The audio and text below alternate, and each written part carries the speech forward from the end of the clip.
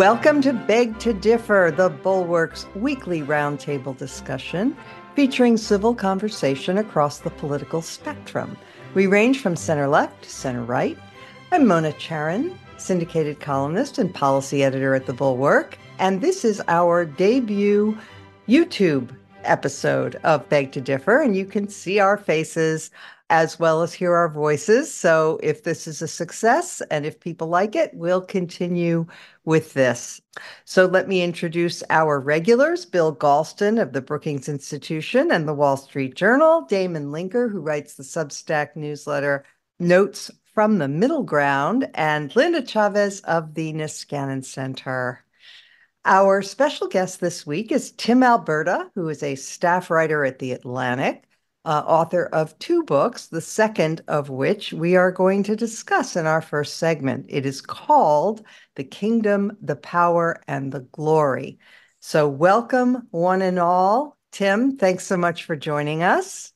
Thank you, Mona, for having me. And I'm sorry I didn't get the memo about the YouTube premiere. Had I known, I would have worn my best suit and combed my hair and looked more presentable.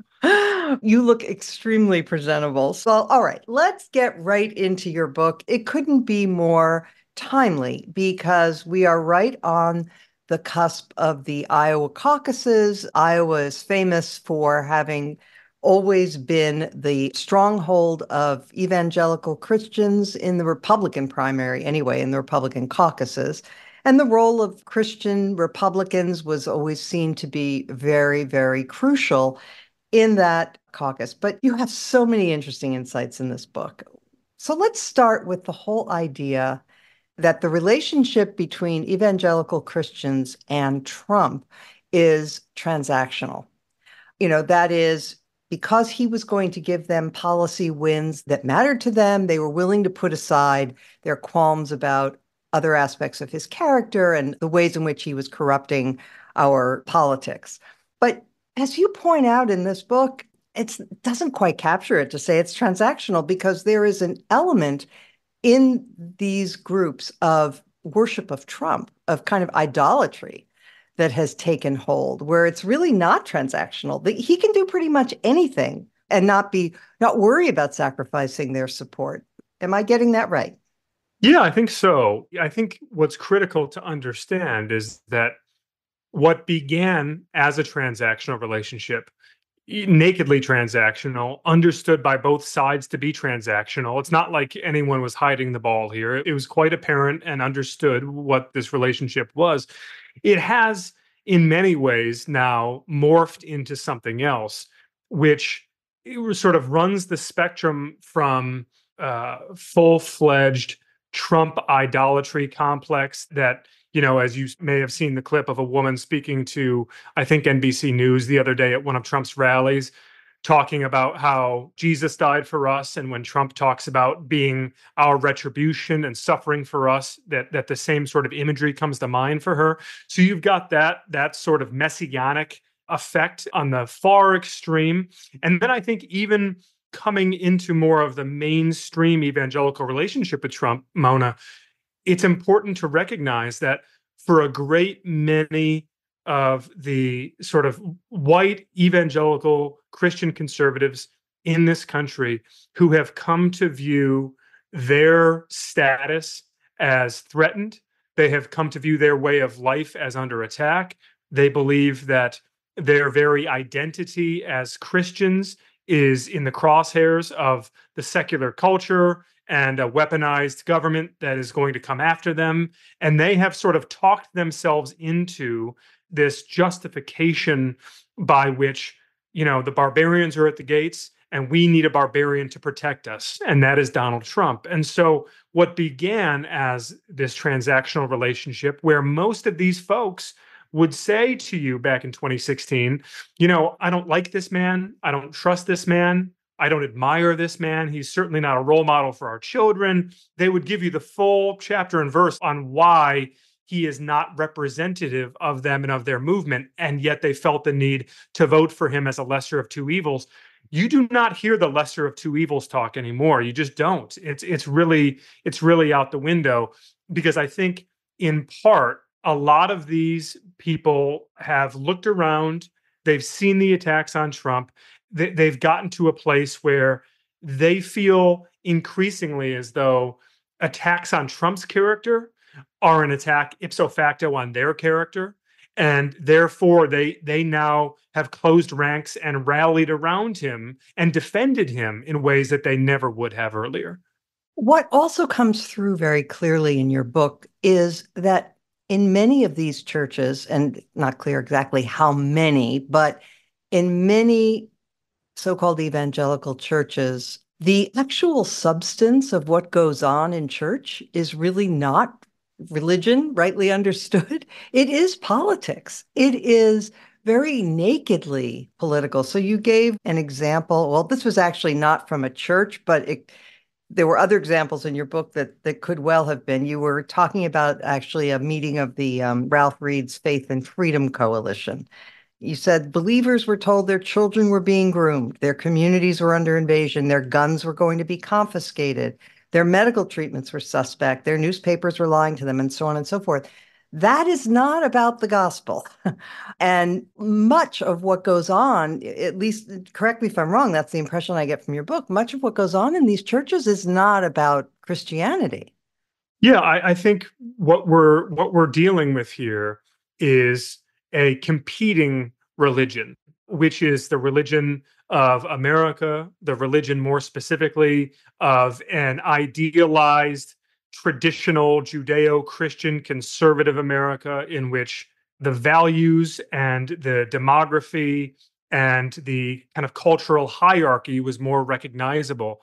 That is in many ways a sort of competing religion inside of the evangelical movement. When I say that it's competing, it's not necessarily the case that the cross has been displaced by a MAGA flag per se, although you do have sort of extreme circumstances and examples that I've seen where that is the case. But I think it's more apt, more accurate, more appropriate to think about it as these things sort of coexisting very uneasily and being in competition with one another. So when you talk with pastors across the country who lead predominantly white, predominantly conservative congregations, and they describe their struggles to you, it really does come back time and time again, these conversations, to this notion of where one's identity is ultimately found and the purpose of that person's life.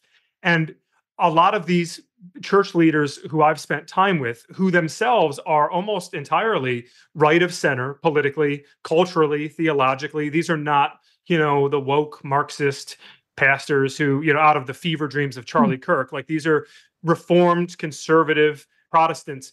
And what they describe is this struggle to reach their congregants with a gospel that is not partisan, but and to shape their identities around a Messiah who does not have as the linchpin to his plan for the ages Trump winning the next election. In other words, there is a kingdom that you are promised as a follower of Jesus Christ, and it is not of this world. And there is power that you are promised as a follower of Jesus Christ, but it is not political power. And there is glory that you are promised as a follower of Jesus Christ, but it is not the glory found in this sort of tribal identitarian warfare that we're engaged in here and now in this country. And that is a struggle, though, for thousands and thousands of church leaders around the country to try to help their flocks process politics through the context of their faith rather than processing faith through the context of their politics.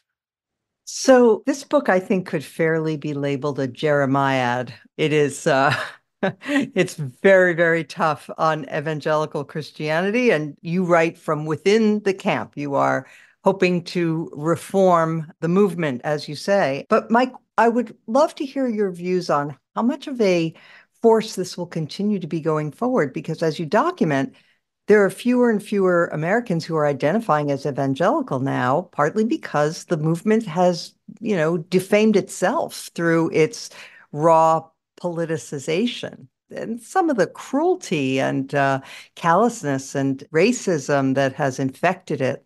So what's your sense about the future of this movement as a both religiously and politically? Okay, so I would answer that in two ways, and it's a little bit of a good news, bad news. It's also sort of understanding the sequencing and the stages of this conflict. So I think the good news is, and I write about this a bit towards the end of the book, that there is a clear generational schism here, and you see it in churches and in church affiliated ministries all over the country. The younger generations are very clear eyed about what has happened in their faith traditions, in their individual faith communities, with their parents, with their Sunday school teachers, the people that they grew up around. Even when you visit places like Liberty University, where you talk with the students there and they remain themselves decidedly conservative theologically, culturally, and politically. When you start to get into the texture and the nuance of what's gone on inside of the evangelical movement, most of them will make very clear that they want nothing to do with Trumpism. They want nothing to do with this sort of national idolatry. They want nothing to do with the sort of tribal conflict and really the tribal conquest that has come to consume so much of evangelicalism. But these younger generations are still far removed from the levers of institutional power. And so I think in the long term, I'm actually quite optimistic about the health of the capital C church, because it seems to me that there's been a wake up call here in recent years, and that those people who have really come of political awareness over the last decade, they can see this for what it is. Whereas their parents, the moral majority era, and I include my own parents in that, and many of the people I grew up around, family and friends, I think that they were so close to it, and I think that they were so deeply invested in it, that they just have never been able to get the distance to really understand the damage that's been done and to see this for what it is. And because of that, I think that we are in for a period here, over at least over sort of the short to intermediate term, of continued conflict, of real bitter division inside the church. And much of it comes back to this question of, if one accepts the premise that the United States is a divinely blessed nation, and that we have a responsibility, a sacred responsibility, to fight to preserve its Judeo-Christian heritage. And if one is to accept that we're seeing that heritage slip away, can you lay down your defenses and pick up the cross and do what the apostles and the disciples and what Christ himself prescribed to us in the New Testament, which is to essentially, as my friend John Dixon at Wheaton College says, to lose well, to carry on our witness to the culture around us, even at a time of marginalization and ostracization and even persecution. Are Christians able and willing to do that in a culture that is turning hostile towards them? Or do they continue to turn to the sword? That is the great sort of biblical crisis, Mona, that has always presented itself to Christians, at least since the age of Constantine. In an age of social and political unrest and vulnerability, do you turn to the sword, turning to the forces of government and the state and political and social power, or do you turn to the cross to try to preserve your witness that way? That is, I think, fundamentally, it's a bit reductive perhaps, but that is at its core the choice that has to be made inside a lot of these churches. And the tension there, the division over that basic question, is so intense and so raw right now that I think we're going to be dealing with it for some period of time here. Linda, let's hear from you. Well, I have a question. First of all, I really appreciate Tim and his endeavor here, because I think it's very different to get a view like his when it comes from someone who is within that tradition. I mean, there have been a lot of books written about the Christian right, and, for good and ill, but not many of them have been written by somebody who was so much apart. So I think that's great. I have a question though, Tim. Obviously, most of what you write about is about the kind of white evangelical community. Clearly, there's a huge evangelical community in the Black community. It is very different, and it's not at all infected with this kind of Trumpism. But my question is, Hispanics in the United States, particularly more recent immigrants, are increasingly Protestant and evangelical. And I'm wondering if you saw some of that Trump fervor in Hispanic churches, or in churches where there were a lot of Hispanic members, maybe not, entirely Hispanic, but I just wonder if there is any difference at all. We have seen, of course, in South Texas, districts that went for Trump last time that were overwhelmingly Hispanic. And I just wonder how that community is responding. Yeah, it's a great question. What you've seen, particularly in the past 5 to 10 years, is an explosion of Hispanic charismatic. So obviously within the Protestant tradition, but a sort of a subculture of a subculture, if you will. And I have spent some time around those churches, and it's interesting. Much of the core dynamics that you see unfolding in the white evangelical movement, sort of merging faith identity with kind of social cultural identity with political identity. You do see that in the Hispanic charismatic movement. I think to a lesser extent, you will see that in elements of the Hispanic Catholic Church as well. But it is several degrees removed for a whole host of reasons that probably is a separate podcast. I think what's interesting, though, one thing that I have observed, and I've also observed it, I've done a little bit of reporting around Asian evangelical communities, also some reporting around conservative, reformed, Black members of evangelical churches, specifically in the Southern Baptist Convention.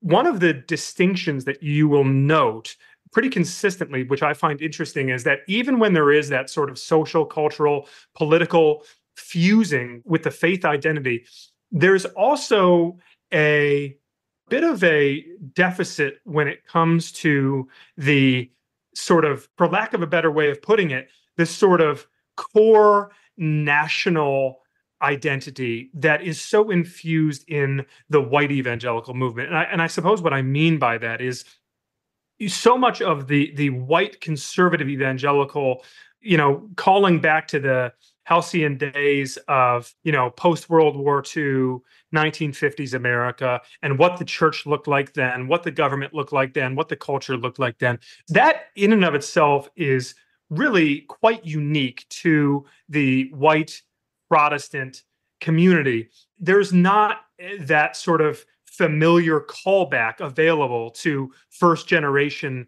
Hispanics in a charismatic congregation. And that will manifest in interesting ways. In other words, even the language itself is very different. The language around, gender identity and the language around abortion might be almost the exact same, but you won't have really any of the language around, prayer being pulled out of public schools, or the government weaponizing the IRS to come after our churches, which is a wink and a nod back to Bob Jones University and some of the. So it's an interesting question to unpack. What about guns, Tim? Do they feel differently about guns? That's interesting too, Mona, because without going way down the rabbit hole, it's interesting because I make reference at one point in the book to this essay that was written in First Things magazine about the perceived shift from a positive world for Christianity and the culture to a neutral world to a negative world where we are now. The argument was in this article that it's really been a negative world. If you are a Christian, you are living in a negative world, a culture that is hostile to you since the mid-1990s or so. And what's so interesting is that when you talk with evangelicals of color, they will sort of say, whoa, time out. I'm not so sure that, that in the 1980s or in the 1970s, it was a positive world for us, right? Yeah. And there are a number of interesting proxies for that, gun ownership, the socioeconomic standing in communities. But the point remains that even though I think you would understand many of these people to be sort of members of the same movement, they're not necessarily members of the same tribe, if that makes sense. There are still some of those interesting distinctions. So Bill Galston, Tim makes reference a number of times in the book to survey research that I know you had something to do with. What was your comment? Well, very quickly on PRRI research, before I get to the main point, for a very long time now, we've been asking a question: do you think that America was better in the 1950s than it is now, or vice versa? And I expected an overwhelming majority of African Americans to say better now. That isn't what we found. The last time I looked, African Americans, about 45% of them, actually ventured the opinion that despite all of the changes in civil rights, et cetera, that have occurred since the 1950s, that in the ways that matter to them the most, they still think of the 1950s as a better time. I'd love to do a focus group to find out what's on their minds, but we shouldn't make easy assumptions that African Americans see an unbroken story of progress over the past half century, because apparently some of them have doubts, and I could even tell a story as to where those doubts came from. The mixed blessings of desegregation, for starts. But here is my question. Just by chance, the New York Times ran a long and, for the New York Times, very subtle piece, at least in the print edition, on exactly the subject of our conversation. And they make the same basic point that you do, but then give it a twist. So the key paragraph says, being evangelical once suggested regular church attendance, a focus on salvation and conversion, and strongly held views on specific issues such as abortion. Today, it's as often used to describe a culture and political identity, one in which Christians are considered a persecuted minority, traditional institutions are viewed skeptically, and Mr. Trump looms large. So far, pure Alberta. But then they make a demographic point, and that is, over the past decade, there has been a marked decline in church attendance among evangelicals, not just liberal Protestants, where that's a long documented phenomenon. And it is among the people who have fallen away from church attendance, or perhaps thought of themselves as evangelicals, but never attended regularly, that Mr. Trump has special appeal. Is that reading of the demographic change over the past 10 years consistent with your observations? Yes, it mostly is. In fact, I can think of two different instances of some social science work during Trump's 4 years in office that showed something rather astonishing, which was that even as church attendance and church membership among white evangelicals was on the decline, the number of white Trump supporters who self-identified as evangelical was increasing, which I think is obviously directly in support of both my hypothesis and that nut graph from the Times piece you were just reading, which is that this is now a matter of social and political identification much more than it is a matter of sort of spiritual marker. In other words, there was a time when to be an evangelical Christian actually meant something quite distinct. And it was important relative to your place in the Christian ecosystem, even in my hometown. I mean, we had mainline churches, we had Catholic churches, we had a couple of, I think, smaller liberal congregations, and then we had a couple of evangelical congregations. And understanding where those fault lines were as a kid in the late 80s, early 90s was significant. Fast forward to my high school years, certainly by my college years, pretty much everyone who wasn't a liberal Christian was an evangelical Christian. So over time, there's been both a broadening of the term and a hollowing out of its substantive meaning. And I think that is part of the crisis that I'm writing about here, in fact, because if one takes seriously the charge to evangelize, to do the verb that is in the word, it is extraordinarily difficult to evangelize to an outside world that thinks that evangelicals are a bunch of opportunistic hypocrites who don't actually care about any of the values they professed to believe in. The problem within the problem is that many of the people who are being judged that way have no idea what it actually means to be an evangelical. They just identify as such because of these sort of social and cultural phenomena that we're discussing. I am old enough to remember, I believe it was in 1965, when Jerry Falwell the Elder announced that we are called upon to be soul winners and not to involve ourselves in this worldly affairs. Of course, he changed his mind a decade or so later.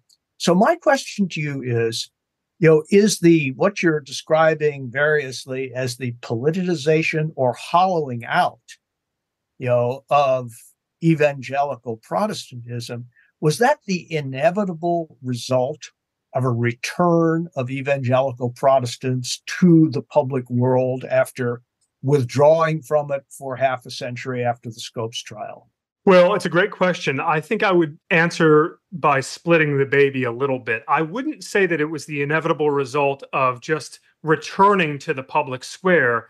I think it was the inevitable result of feeling duty bound to dominate the public square. In other words, I am not prescribing in the book a return to separatist Christian practices in which if you are a citizen of heaven, you cannot be a citizen of the United States and you have to make a clean break and you are not to be contaminating your witness whatsoever by engaging with our political system. I don't think that's right, and I don't think it's realistic.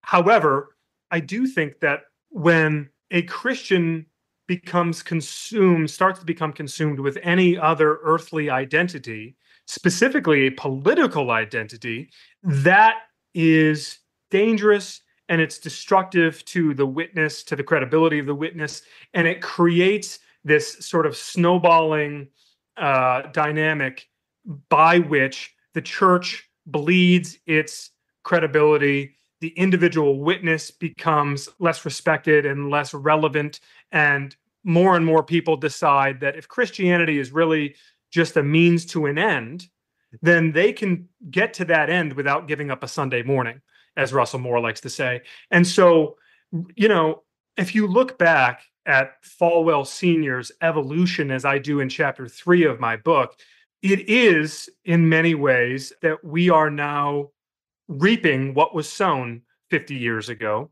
And the question is, if we are to have a dramatic course correction here and restore the reputation of the church, and as a bonus, I think, restore some stability and sanity to our pluralistic society and to our democratic system, which is in part teetering right now because of the extremism bred inside of the evangelical church. I think in order to make that course correction, there has to be a hard conversation had inside of my community around the difference between what healthy civic engagement looks like, as my friend John Dixon at Wheaton College says, that as Christians, we should think of ourselves as guests at someone else's banquet, right? We are welcome there, and we should feel encouraged to participate and to speak up and to be a part of the conversation, but that it's ultimately not our home, right? And that we cannot try to take it over and to dominate, because that's not who we are called to be. Understanding that difference between a healthy civic engagement for Christians and this sort of lust for dominance, this lust for power, that is the conversation that has to be had. And unfortunately, it's not being had right now. Well, as much as I could talk to you for another, I'm sure we could all talk to you for another hour. So many other topics to get into in this wonderful book, which I highly recommend. But we're going to have to leave it there for today. Thank you so much for joining us, Tim Alberta. Good luck with the rest of your book tour. Thank you, Mona. And thank you guys for the questions. Really enjoyed being with you.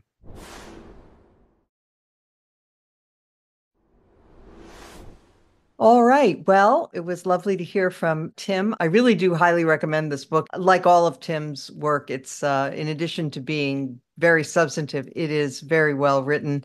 He attended a couple of those Reawaken America tours that former Trumpist lunatic Michael Flynn is conducting around the country. And he gives a description of what goes on at these places. He says it's a scam artist Super Bowl. You can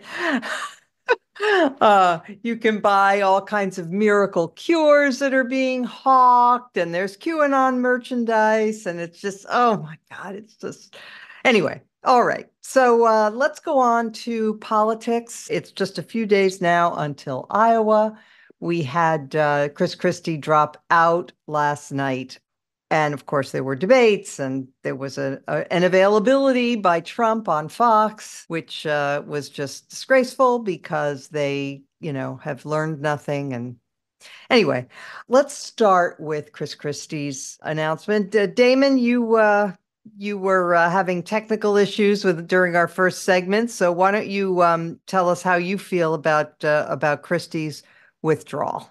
Well, thanks, Mona. I have to say, I may be in the minority here, so it's actually good to start with me because it'll set up lots of begging to differ. Yeah. I'm not a fan of Christie. I know most people on the podcast probably, haven't been until quite recently, but I know a lot of people in our circles came to really appreciate the role that he was playing in the campaign as the kind of the one person in the field willing to really take down Trump and attack him and talk about, let's admit, the truth of the situation, the truth of how awful he is. The problem, in my view, is that this is not a message that really can be effective for the simple reason that we all lived through Trump.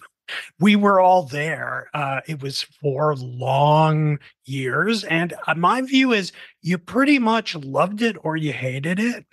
And so what you ended up with is that he would come out and Christie alone would, talk about Trump and his pathologies and his law-breaking behavior and the cases against him and how he shouldn't be president again. And people like, at the Bulwark and the people again on this podcast are nodding and saying, yes, this is great. And who else is saying that is Democrats are saying it. But of course, all of those people thought that stuff already.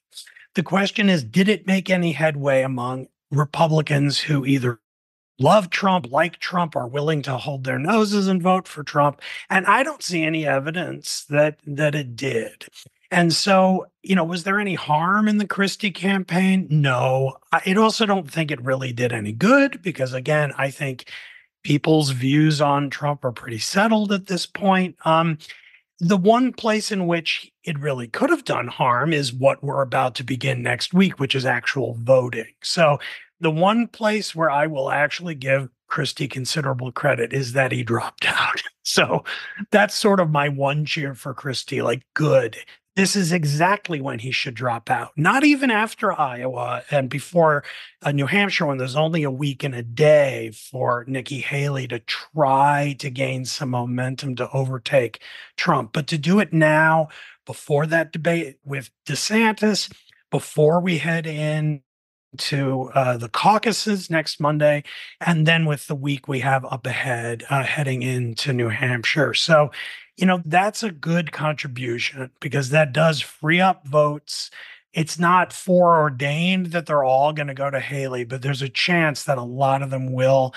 And so Christie, I think in that genuinely did put his money where his mouth is. And so bravo to him for that. Linda, I am holding my views about Christie's run until I saw how he ended it. I thought that would tell us everything we needed to know about whether he was really sincere about doing this to stop Trump, about doing this to harm Trump, if he had not gotten out until after New Hampshire and thereby helped Trump, in effect, right, by draining votes from Haley, who was the only one who could possibly, score an upset in New Hampshire, even though the chances of that are remote, but still, there is some chance. But I think that because he got out in the way he did, as Damon says, it does suggest that he was truly sincere and that he did a service because on the off chance that there are more voters than we thought who would like an alternative. Again, remote chance, but still, it's better than nothing, right? And it is. Okay. Yeah, it's better than nothing. And even though I think he's in the single digits in Iowa, he really didn't run in Iowa at all. Right. True. He didn't show up, but he does have some single digit support there. If all of those votes end up going to Haley, and if DeSantis continues his downward fall, yeah, maybe it would make, some difference. And in New Hampshire, I think the same thing. If Haley were to come in second in Iowa and actually come in a very close second or win in New Hampshire, maybe it would make a difference. But I do think that what we saw with Christie was that he did learn some lessons from 2015. Christie was absolutely crucial to pushing Marco Rubio off the stage, essentially, in 2015. It was his attacks on Rubio during the debate in which he basically pointed out that Rubio, while he sounded articulate, was doing a kind of canned speech that really buttressed Trump. And, I think a lot of the people, if we had seen people dropping out in 2015 and it had been a real contest between two or three candidates, Trump might not have actually won. He never really came up with all that much of the electorate. I think he had about a third or maybe a little more, certainly towards the end after people started dropping out. But I think he did learn that lesson. Unfortunately, he stepped all over the story because there was a hot mic that was active, and he basically said that Nikki Haley was not up to the job and she was going to get smoked. And then he claimed that DeSantis called him petrified, called him Christie on the phone, presumably, and said, Christie was claiming that DeSantis was petrified. I guess that he was going to endorse Haley. And that, took away from, I think some of the good that he did in stepping out early. I do hope he'll stay active. I don't disagree that, most of the people who support Christie would, not be voting for Trump in any case. But I do think it's good to continue to have somebody out there saying that Trump is absolutely unfit to serve. And so far, even after Haley and DeSantis were asked about that after he dropped out, they were not able to come up and say that. Bill, we've referenced any number of times on this podcast what happened in 1984 in Iowa. So big surprise, changed the trajectory of the race, at least for a while. But even though I do think there's an outside chance that Haley could score an upset in New Hampshire, I'm more skeptical that she could translate that into a victory in South Carolina, where Trump is currently ahead of her by something like 30 points. And that's a state that knows both of them well. I mean, it would require that a huge number of Republican voters switch their mood from, wanting a fighter, wanting a pugilist, to being much more pragmatic and saying, well, we need to find somebody who can win. And I don't sense that that's the mood of the Republican electorate at the moment. What do you think? Well, asking me to assess the mood of the Republican electorate is a fool's errand. At this point, I can't even assess the mood of the electorate in my own party. Having said that, first of all, a word about Chris Christie, or two words, actually. Number one, I turned on my radio as I was driving home last night, just as Christie's withdrawal speech began. I listened to the whole thing on the way home. And if that was not the voice of a passionately sincere man, then he ought to get an Oscar. I mean, the speech really spoke for itself. He was speaking, as far as I could tell, without a text, without notes. And it was from the heart, and I respected him for that. Second, if I ever had the opportunity to put just one question to him in a public square, it would be Lyndon Johnson's one-word question. Therefore, that is to say, by the logic of his own argument, if Donald Trump is the nominee, he ought to be urging people to vote for Joe Biden. Is he prepared to do that? I don't know. Well, don't you think, based on the content and tenor of that speech last night, that that's what he's gearing up to do? I mean, it really struck me, especially his saying again that anybody who stood on that stage and raised their hand when they were asked whether they would vote for a convicted felon or support Trump, even if he were a convicted felon, anyone who says that Trump is not ineligible, not fit to be president, is not fit themselves to be president. So it sounds to me like he is really leaning hard, and I wouldn't be a bit surprised to see him at the Democratic convention. Well, we'll see. Okay, now to your main question.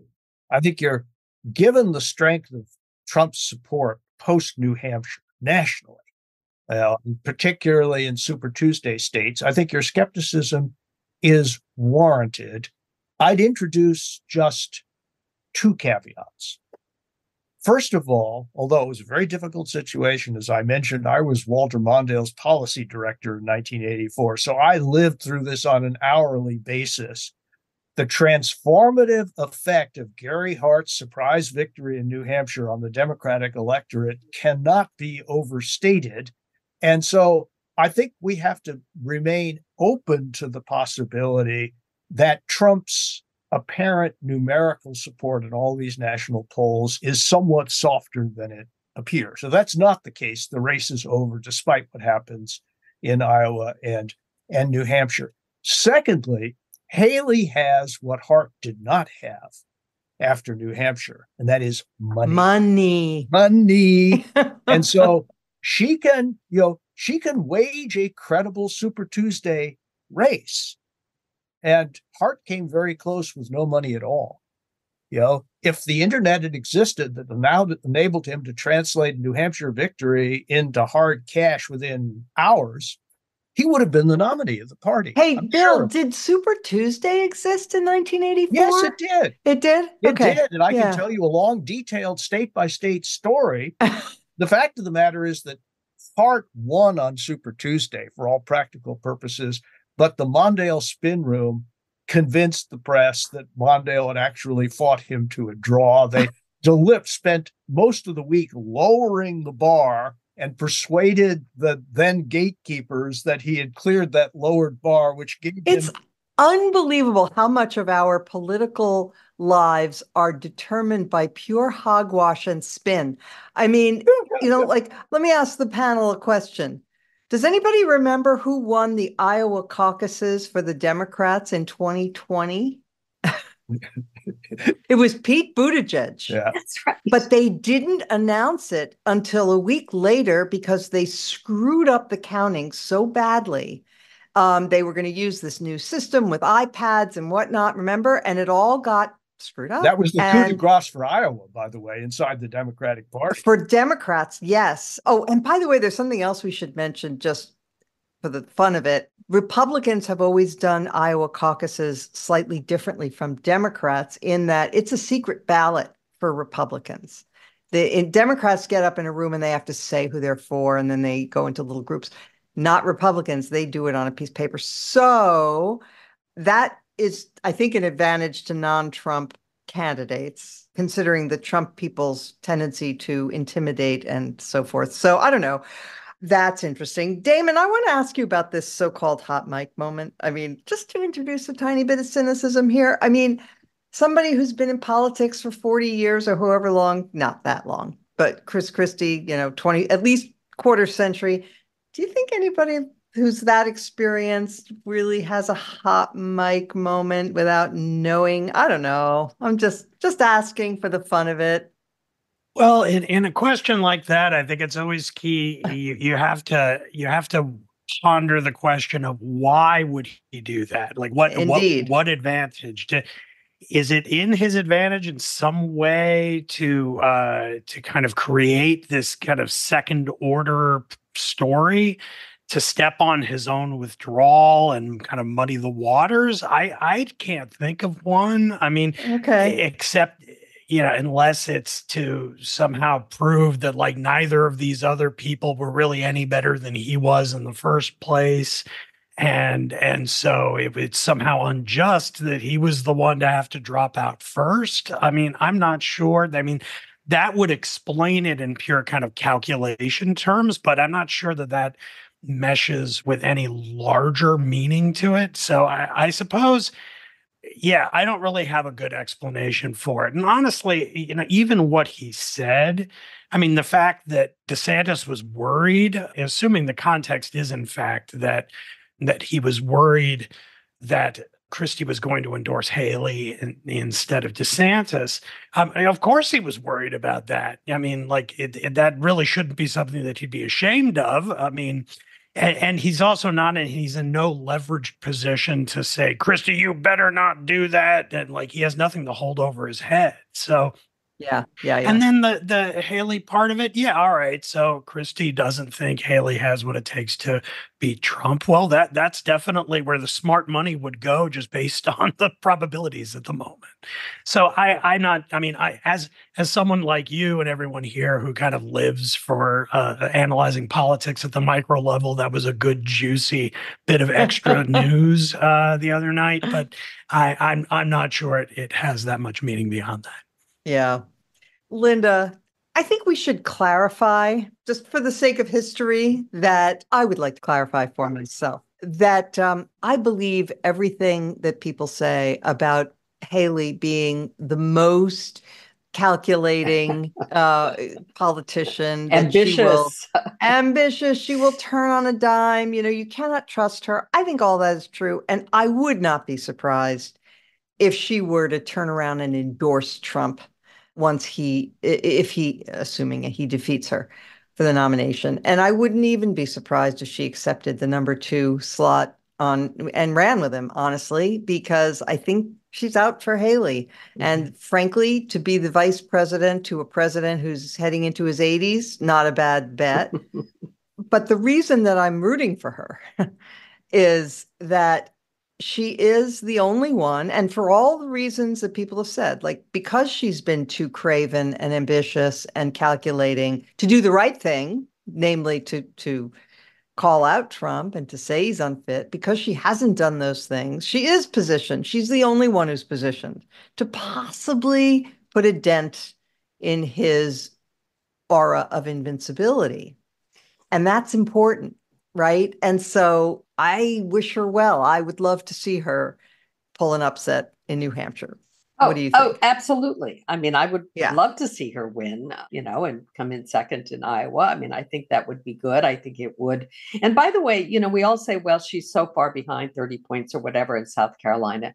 Isn't it like a month between the 2 weeks? 2 weeks. Okay. I think. So whatever it is, it's a long time for Trump to have lost. Not even 2 weeks. Sorry, it's less than 2 weeks. Yeah, okay. I think it's 11 days. Well, he will be during that period. He will have lost. And I think that's important. And I think Trump himself, especially since he responds so well to losing. Yeah, he's unhinged. He's facing a variety of things in court right now. On Thursday, as we're taping, the final arguments in his New York State case. We may get out of the appeals court for the District of Columbia a ruling on his immunity claims. Immunity claims, by the way, in which his defense counsel basically said that President Trump he ordered SEAL Team 6 to go out and assassinate his opponent. Had he not been impeached and convicted by the Senate, he would, in fact, not be able to be prosecuted. Trump is his own worst enemy, in addition to being, not while I'm alive, as the saying goes. Right. So I don't know. So I think that Haley's winning would have a good effect on, the possibility that Trump will look wounded and will not have as easy a shot. And, I would hope that she'd get a bump in South Carolina. Yeah. I was talking about the difference in time between Iowa and New Hampshire. And you were asking about the difference between New Hampshire and South Carolina. My fault. And it is a month. So it's, Damon looked it up. So South Carolina is February 24th. So it's okay. It's so a month. That's a lot of time for him to be a loser. Yeah. That's true.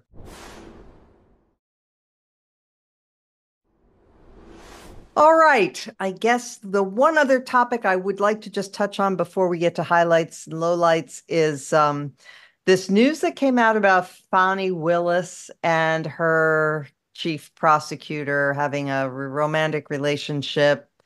Bill Galston, not ideal. If it's true, Mona, I think it's a real disaster for the prosecution. I say that first and foremost because of the big dollars involved. We're talking about something like $600,000 going to this guy who has virtually no experience in this sort of, legal prosecution whatsoever. If it is true that the two of them are entangled in this way and that they've gone on trips together, which can easily be described as her profiting from the money that her choice transferred to him. That's right. I don't see how she survives that as the lead prosecutor.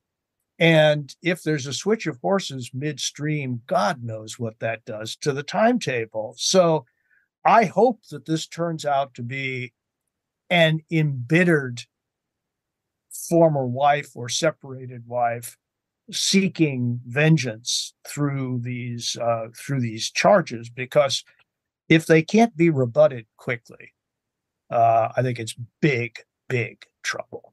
Yeah, but I mean, the story's been out there for a few days and it hasn't been rebutted yet. So, well, that's true. So I think your pessimism about the eventual revelations is well founded, but I'm still holding out hope that it's an embittered, separated wife who's generating these stories. But you're probably right.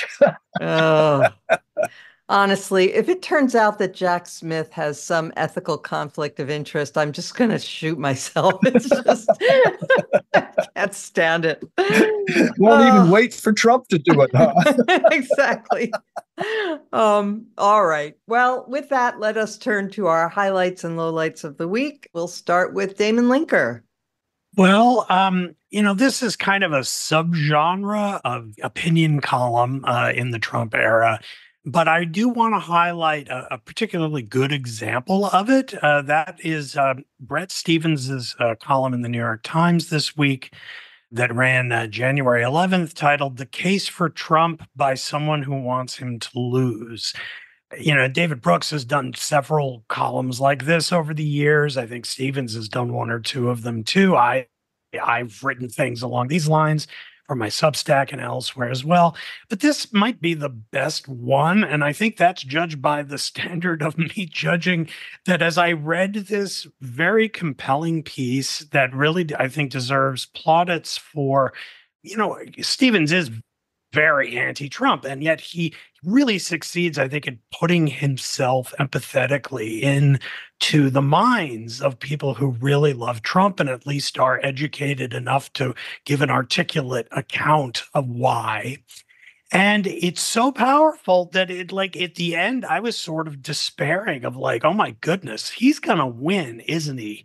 This second time, because it is so.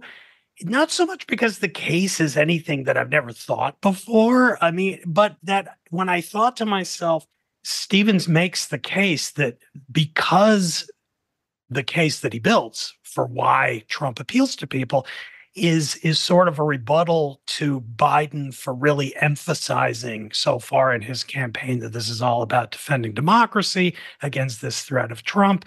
It raises the question of, what should Biden be saying instead? And how Biden would craft a cogent response to the case that Stephens empathetically builds, I frankly don't have a great answer to it. But I do think that it probably behooves all of us who care so deeply about the outcome of this election and think professionally about how to combat this phenomenon of the Trump the Trump appeal to people that we read this piece and really think hard about what could Biden or any Democrat say to counter this, because it's a real thing. And here we are, 10, 11 months out. And, just this week, we had a poll out from Michigan showing Trump ahead by 9 points or something, like way outside the margin of error in one of the 3 key states from 2016. So again, it's Bret Stephens's piece, bracing reading, sobering reading, but definitely worthwhile reading. Okay, thank you. I haven't seen it yet, and I try to read everything that Bret writes, but I'll have to do this one with a stiff drink. Okay, Linda Chavez. Well, I was going to recommend a different piece by Bret Stephens having to do with Lloyd Austin, but I'm not going to do that. I'm going to, because it'll carry on this conversation that we've been having about whether or not Trump does, in fact, represent a real threat to democracy. And I'm going to start by a Lowlight, which is an article that was written and published in Real Clear Politics. I hadn't actually seen the article until I saw a rebuttal of it. The article was by Peter Berkowitz, and it was called "The Flight 93 Election Anti-Trumpers Imperiled the Rule of Law." Peter Berkowitz did serve in the Trump administration, I believe at the State Department. I think he's a fellow at Hoover now, a respectable conservative and not one I would have expected to write this column. But there was a terrific rebuttal in our very own Bulwark by Ron Radosh, who's been on this program, and also Gabe Schoenfeld. It's interesting to read these two side by side, because I think this election is going to be very much fought on the question of whether or not, for people like me who don't, really buy into the whole Biden agenda, may disagree with him fundamentally on certain issues, but see Trump as such a danger that I could see myself once again voting for Biden. And it is going to depend on how great a threat you think he is to democracy. And I think the Berkowitz article is a lowlight, because I think he fundamentally he totally ignored January 6th and what that represented, and the way in which Trump actually tried to commandeer a false outcome through the electoral votes and the phony electors, etc. And I do think that it's going to be this is going to be the fundamental issue. And, I was very skeptical that the democracy issue would work in 2022 for the Democrats, but it did seem to play. And I think it is absolutely vital that it played this time. So I'm going to recommend those 2 articles in the Bulwark and in Real Clear Politics, Berkowitz and the response. And by the way, Berkowitz isn't the only one making this case. Rich Lowry has made the case as well. So, and it sounds like Bret Stephens' piece may be a little along those lines. I haven't read it yet. So thank you. Bill Galston. Before I get to my highlight, which is also in a way a lowlight, I just want to piggyback for a second on Linda's contribution to this end segment, because I was assigned to do so by Brookings for a piece that I believe is now up. I spent an hour watching the entire Trump town hall last night. You poor thing. It was a chilling experience, because he put on a passable imitation of being a human being. Yeah. Right? I mean, he was loose, humorous, and almost in his own way charming.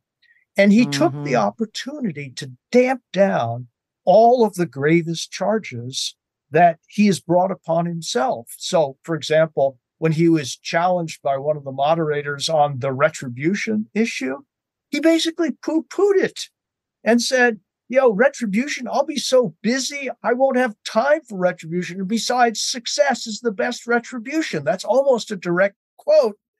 And he basically laughed off the dictator for a day remark. Yeah. And so you could come away from that presentation of self easily believing that people who say he's a threat to democracy are hysterical, right? And I found his ability to put on that kind of show absolutely chilling, right? Because if he puts it on consistently, I think he's going to win.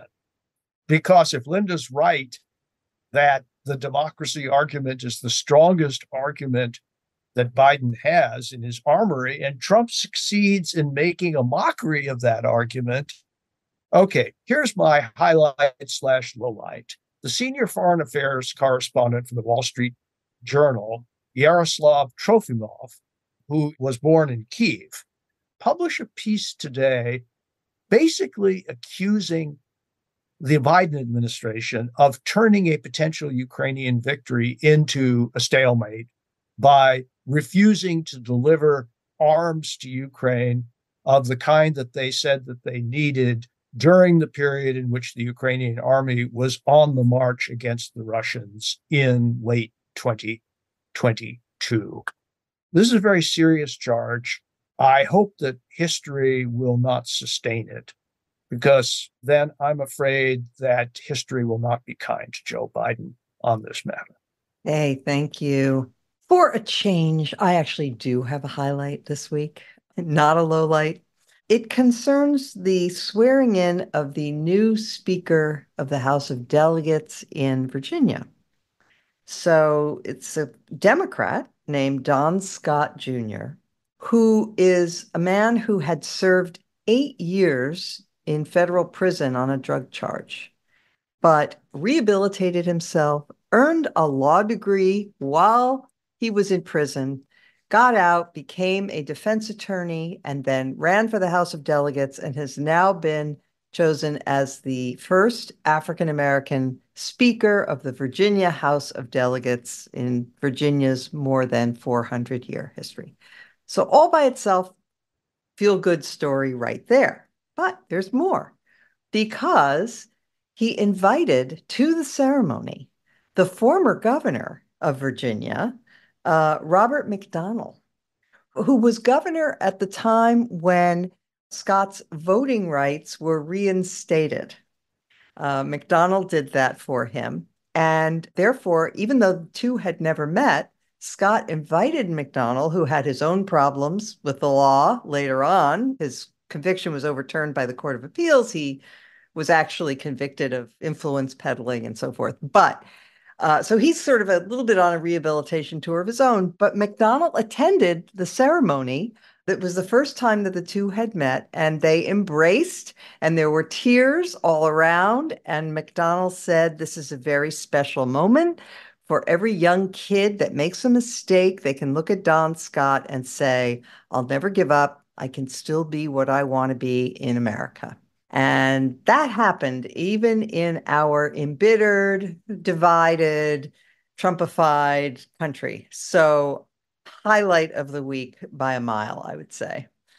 With that, I want to thank our special guest this week, Tim Alberta, and of course, our regular panel, as well as our producer, Jim Swift, and our sound engineer, Jonathan Seary, and of course, all of our listeners and viewers.